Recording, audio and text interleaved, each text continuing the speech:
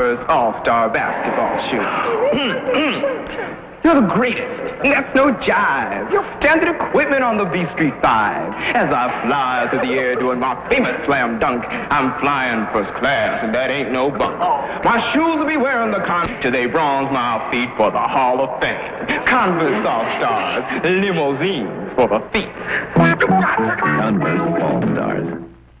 Converse, manufacturers of America's #1 basketball shoe, the Converse All-Star, brings you the 28th in a series of championship basketball films. You'll see the top games, the top stars, and interesting sidelights of America's greatest game. With the conclusion of the 1973-74 regular season schedule, the real drama unfolds with basketball tournaments and playoffs from coast to coast.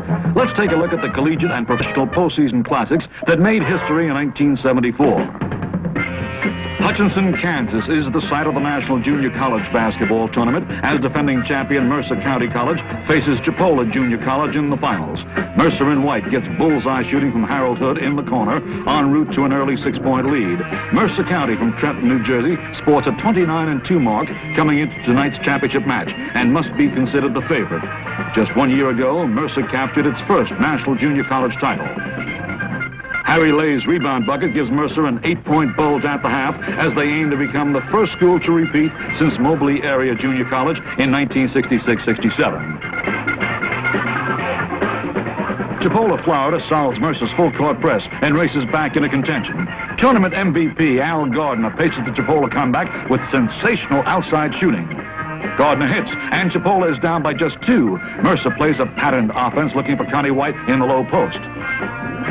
Marty Prendergast into White, and Connie's jump shot is good. Mercer maintains the lead in the closing minute of action. Chipola won't panic. They're trying to shake Al Gardner loose. Al Culver to Gardner. The jumper is short. Number 35, John Billups, leaps high for the rebound, and his fall-away shot is perfect. But time runs out on the Chipola rally as they fall 2 points short. Mercer wins it 60-58 for their second consecutive National Junior College Championship.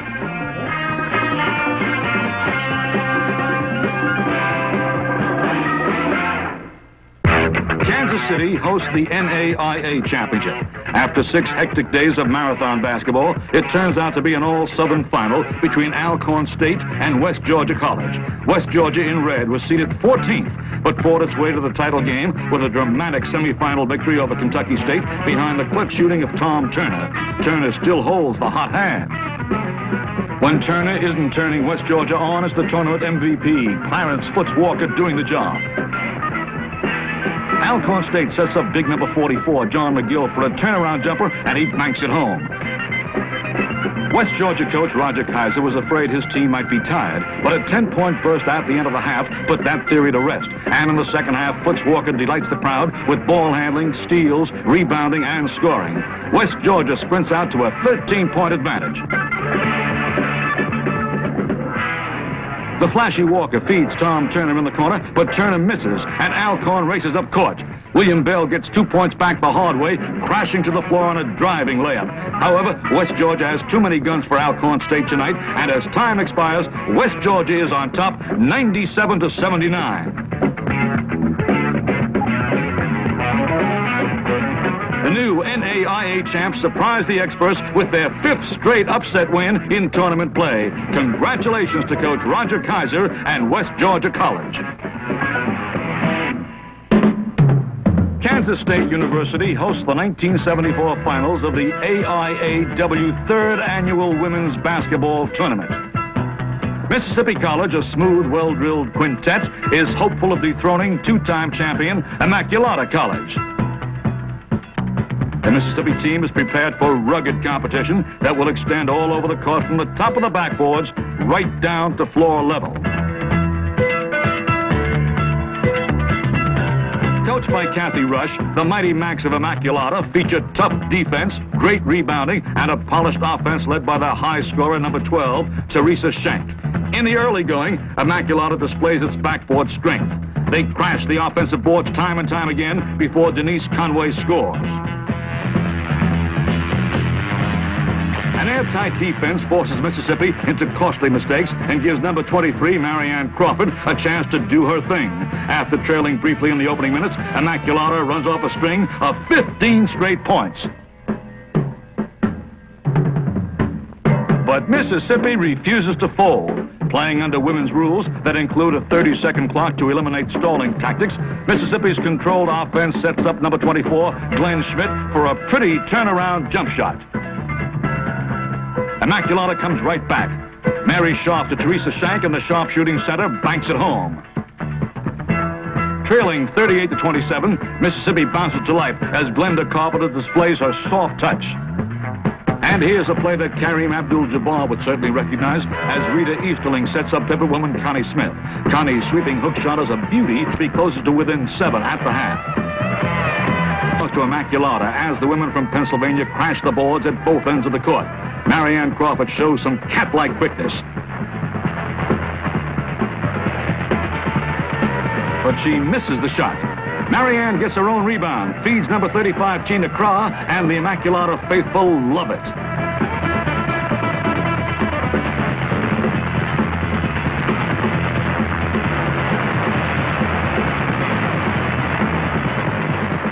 Leading 66-53, the Mighty Macs prove they're the queens of the court once again. Marianne Crawford winds up a super performance with this shot as Immaculata battles to a 68-53 win over Mississippi College. With 3 straight national titles and only 4 losses in the past 4 seasons, the girls from Immaculata College have every good reason to celebrate. St. Louis Arena is the setting for a brand new championship. It's the first annual Collegiate Commissioners Association tournament, with Indiana and Southern California advancing to the finals. USC gets a quick start as Gus Williams passes to the fast-breaking Bob Crowbridge. John Laskowski of Indiana gets the worst of that collision, but draws the charging foul on Trowbridge. Laskowski is a quick healer as he comes down to the other end and registers 2 points for the Hoosiers.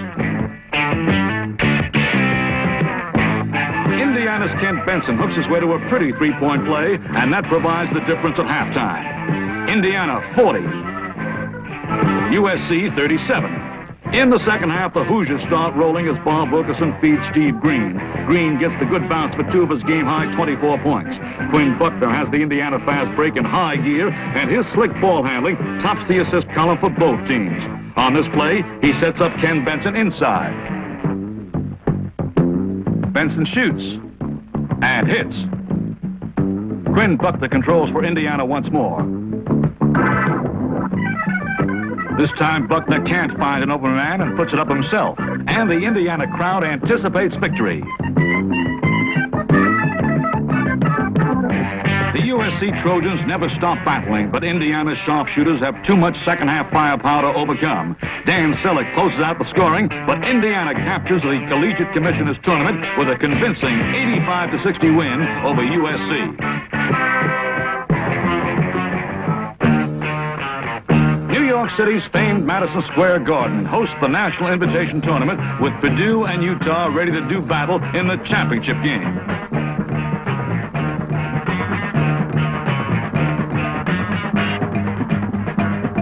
Purdue in the gold uniforms upset North Carolina, the pre-tournament favorite, in the opening round. Dave Luke is considered the defensive specialist, but his shooting appears to be right on the money, too. The Boilermakers are 20-9 overall, but early in the year, they had #1 ranked North Carolina State down by 15 in the second half, only to lose by 5. Frank Kendrick, who starred against the Wolfpack, takes his frustration out on Utah. The Redskins are led by sophomore Tiki Burton. This is the second year Tiki led Utah's scoring parade, and here's how he does it. Inside, Utah goes to Mike Sojourner, whose brother Willie plays for the New York Nets. Mike's shot is rejected, but Frank Kendrick is called for goaltending. The 2 points count, no matter what Coach Fred Schaus says. John Garrett looks for an open man, and Bruce Parkinson takes over. Parkinson drives and twists down the lane. Pretty play! Utah's Tyrone Medley resorts to a dangerous cross-court pass against Purdue's zone defense, but it pays off as Chaz Benatti shoots and hits. The Boilermakers put it all together late in the contest as Frank Kendrick owns the hot hand. Kendrick registers a game-high 25 points. Here he goes, one-on-one against Doug Terry. Frank Kendrick hits again, and the Purdue fans are in ecstasy. Utah fights back behind the inspired play of tournament MVP Mike Sojourner, but there's just not enough time left on the clock.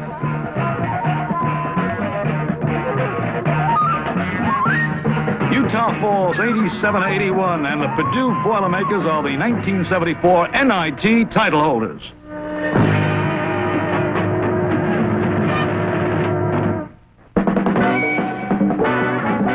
Fieldhouse in Indianapolis is the scene for an international high school classic as the Indiana All-Stars challenge the Russian All-Stars. This marks the first time a Soviet Union high school team has visited the United States, and it's also the initial appearance of an Indiana high school All-Star team in international competition.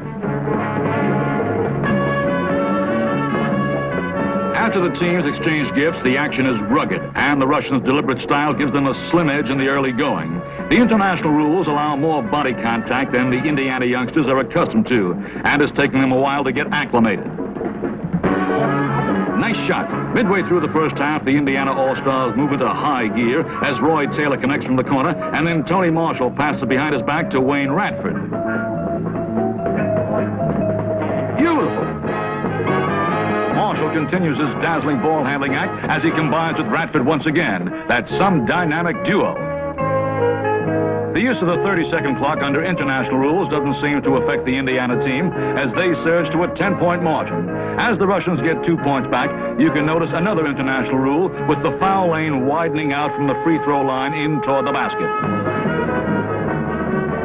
Steve Collier passes to Roy Taylor for a jump shot that's up and in as the Indiana All-Stars begin to pull away for good. The U.S. team outclasses the visitors in almost every department, including rebounding, as Tony Marshall tips one in. Coach Kirby Overman uses all 10 men on his squad as Indiana rolls it up. Larry Moore sets up Wayne Radford for 2 more of his game-high 19 points. The Indiana High School All-Stars keep right on popping and run roughshod over the touring Russian Stars by the final tally of 92-60. However, the result is not as important as the goodwill created by U.S.-Soviet competition in an era of détente. The NCAA championship site is Greensboro, North Carolina, as Marquette and North Carolina State move into the finals. What? No UCLA? That's right. The Bruins dynasty is over. The men of Johnny Wooden were seeking their 8th straight national championship, their 10th in 11 years, but the monopoly ended in the semifinal round, leaving Marquette and North Carolina State to fight it out for number 1 of the nation. The UCLA reign did not die easily. Let's watch how it happened. The long-awaited semifinal had number 1 ranked North Carolina State against number 2 ranked UCLA, the defending champs.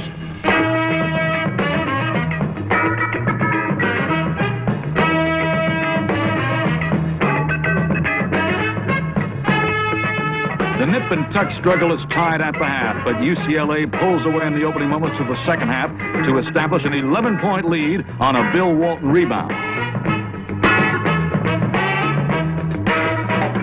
The Wolfpack lost a regular season contest to the Bruins by 18 points, their only setback of the year. But they won't fold this time as David Thompson steals and goes all the way.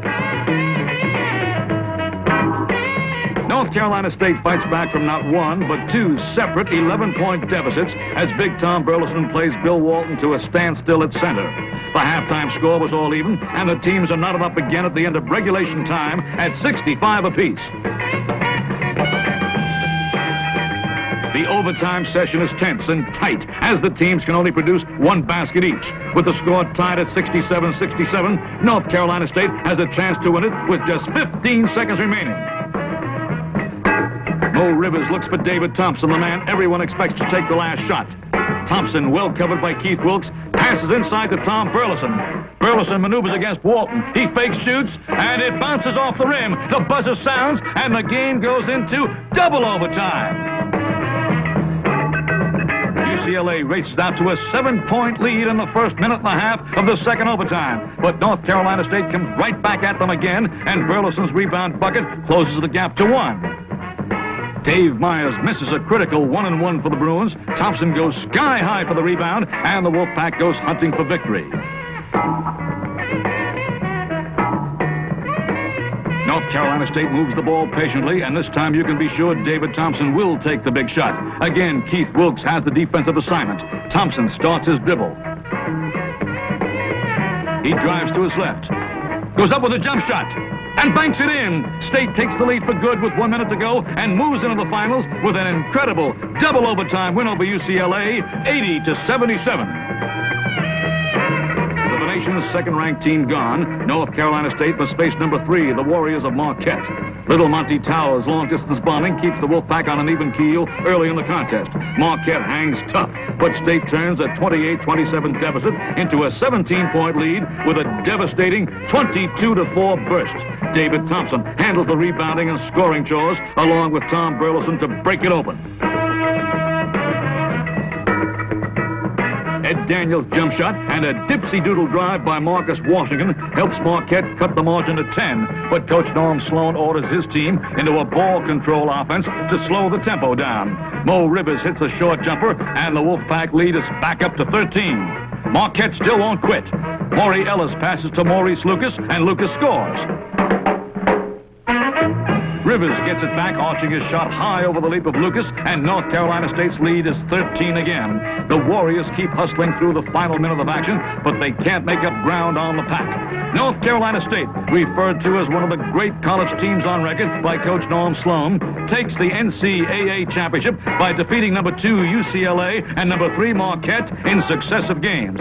The final score is North Carolina State 76, Marquette 64, and there's no doubt about it. North Carolina State is number 1. We proudly present the 43rd annual Converse All-America basketball team.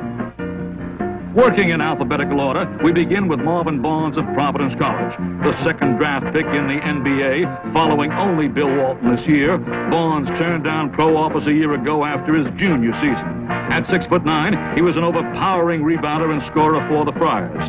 Barnes will probably be able to make the transition to the pro ranks at center, but if his lack of super height is the problem, he could still make it at a forward slot.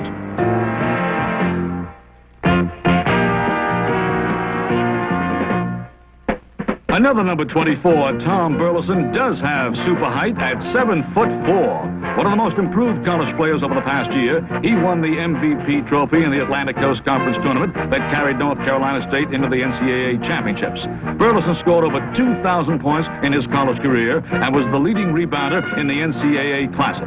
Big Tom was the first-round draft pick of another rather impressive center, Bill Russell of the Seattle Supersonics.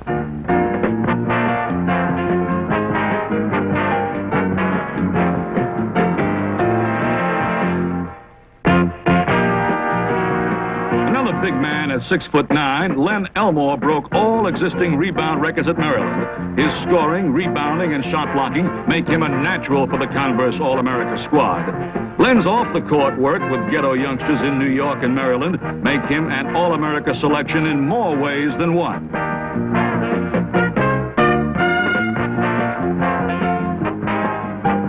Bob Jones of North Carolina is 6'9" and can do it all. Shooting, rebounding, passing, and defense are all integral parts of Bob Jones' game. An excellent student as well, Bob majored in psychology. In spite of a heavy scholastic schedule, Bob Jones was first-team All-ACC and a first-round draft pick of the Houston Rockets.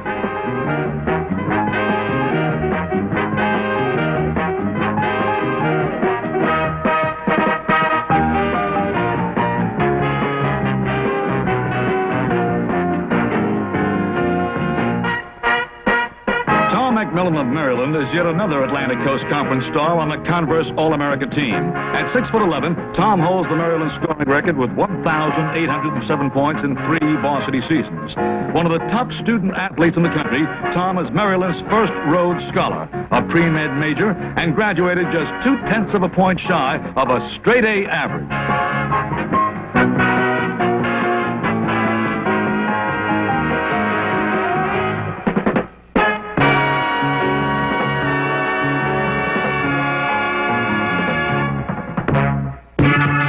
Cappy Russell of the University of Michigan is a versatile performer. At 6'8", Cappy played every possible position for the Wolverines. He captured the Big Ten's MVP award and was named the outstanding player at the NCAA Mid-East Regionals. A junior, Russell applied for hardship status and was the #1 pick of the Cleveland Cavaliers.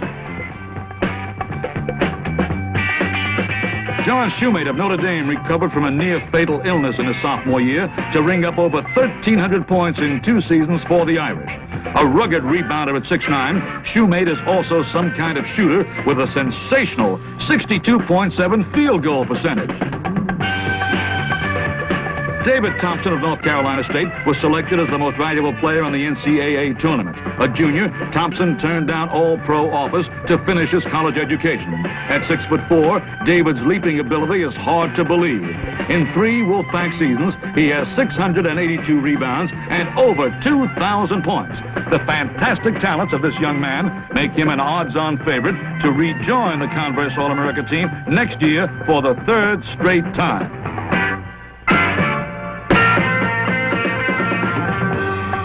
Bill Walton of UCLA was named the Player of the Year for the 3rd consecutive season. In 1973, Walton received the Sullivan Award as the top amateur athlete in the United States, only the 2nd basketball player ever to be so honored. The UCLA team leader specialized in dominating the opposition at both ends of the court. He ran up more than 2,000 career points, almost 1,700 rebounds, and blocked shots almost at will. The first player selected in the NBA college draft was, of course, Bill Walton. And he's already signed a multi-year, multi-million-dollar contract to play professional basketball for the Portland Trail Blazers. Rounding out our 1974 Converse All-America team is Walton's UCLA teammate, Keith Wilkes. Known for his smooth-as-silk style of play, Wilkes was the #2 scorer on the Bruins' powerful Walton gang.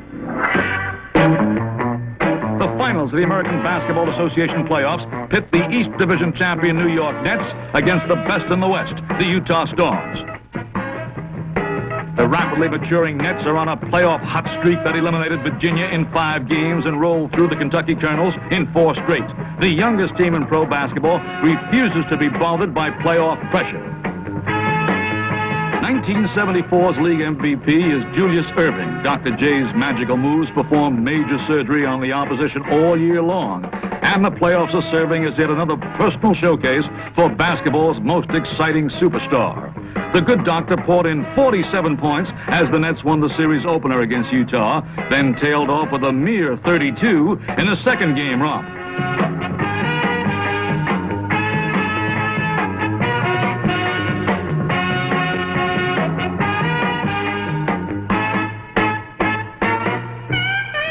Brian Taylor was the 3rd game hero in Utah with a 3-point bomb that sent the contest into overtime. Larry Keenan took over from there, and the Nets are now just 1 victory away from the ABA crown. The Stars have been severely handicapped. Zelmo Beatty missed the first 2 games and stepped out of a sickbed onto the court with a gallant 22-point effort that almost turned the tide in Game 3. Beatty and his Utah teammates realize that 4 in a row over the Nets is a near impossible order. But Big Z comes on strong, and the Stars take command in the final quarter of Game 4. Of course, no game is over when Dr. J is on the court, and Julius keeps the Nets close. Irving finally misses. Or does he? When you're hot, you're hot. But Utah's Jimmy Jones is the key man in Game 4 as the Stars break New York's spell with a 97-89 victory. Coach Joe Mullaney hopes his team can win one on the road as the series comes east. New York's rookie coach Kevin Loggery wishes it would all end with Game 5. The Nets own a slim 3-point lead when the 4th quarter begins as John Williamson shoots, misses, and Dr. J soars up to tap it in. Billy Pauls works against Zelmo Beatty in the pivot. Pauls puts the ball on the floor, hooks right, and banks it in. A pretty shot. Rick Mount passes out to Gerald Govan. The defensive-minded big man is on target with one of his infrequent shots, but Dr. J retaliates immediately with a long jumper for the Nets. New York continues to look for Irving, but Willie Wise anticipates the pass and makes the steal. Wise drives the length of the floor for 2 Utah points. Bill Pulse, Larry Keenan, and John Williamson helped the Nets pull away in the last 5 minutes. MVP Irving adds the finishing touches, and the New York Nets have their first American Basketball Association championship all wrapped up. The New York Nets beat the Utah Stars 111-100 to take the series 4 games to 1, and the Nassau Coliseum fans count down the final seconds before mobbing their heroes on the court.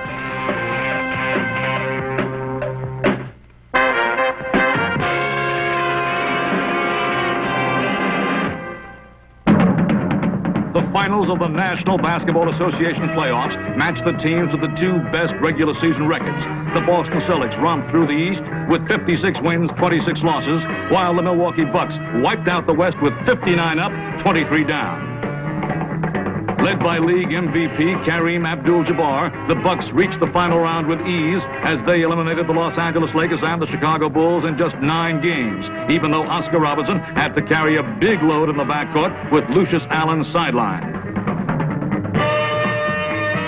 With veteran John Havlicek paving the road, the Boston Celtics fought past the Buffalo Braves in 6 games and then eliminated the defending world champion New York Knicks in 5. Fiery Dave Cowens owned the backboards and scored almost at will against New York, but he'll require extra help against Abdul-Jabbar in the finals.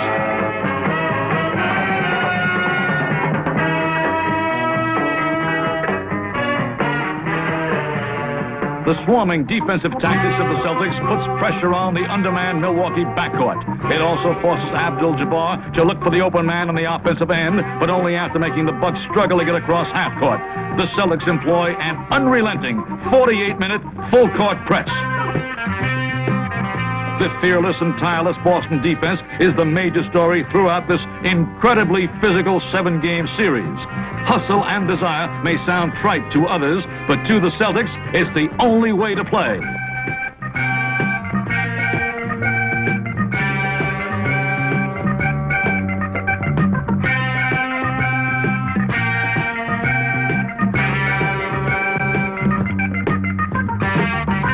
With John Havlicek carrying the scoring load and Dave Cowens and Paul Silas neutralizing Abdul-Jabbar in the rebounding department, the Boston Celtics return to the glory days with their first NBA championship since the Bill Russell era ended in 1969. Strangely, in a series that went down to a 7th-game finale, the one contest that will be best remembered was Game 6 in the Boston Garden as the Milwaukee Bucks battled to stay alive with the Celtics leading 3-2. Milwaukee coach Larry Costello pleads for defense as the Celtics go to Dave Cowens in the closing seconds of a tie game. Cowens shot is short, and now the Bucks have a last-second chance to win it.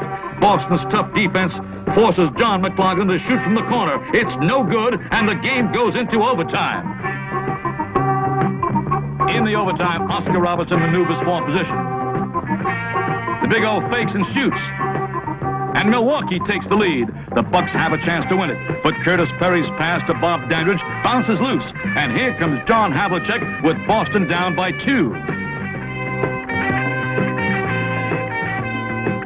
Havlicek shoots and misses, gets his own rebound and scores to tie it up.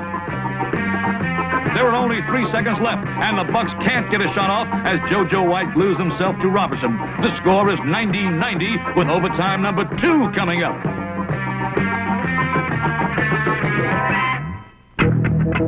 The Celtics go to Havlicek. En route to a game high of 36, John comes through again with a 3-point play. The Bucks want it back, so they call on Kareem for his trusty skyhook. Who else but Havlicek answers Abdul-Jabbar by banking one in off the glass. Coach Tom Heinsohn helps his Celtics get back on defense where the Bucks look for Kareem but have to settle for Mickey Davis in an effort to beat the 24-second clock. Davis gets the shot over Silas. It's good! The Celtics rely on Havlicek once more. Abdul-Jabbar comes over to help out. Havlicek hits it anyway. Boston 101, Milwaukee 100 with 7 seconds left in the second overtime. Abdul-Jabbar looks for an open man inside and finds no one. He drives, hooks it up from 15 feet out. It's good! The Bucks lead 102-101, and there's just 3 seconds remaining on the clock. Paul Westphal back to JoJo White for a 30-footer. It's short, and the Bucks win it in double overtime. The Celtics go on to take the series 4-3, but there's no doubt that Game 6 will be remembered as one of the most exciting NBA playoff games in history.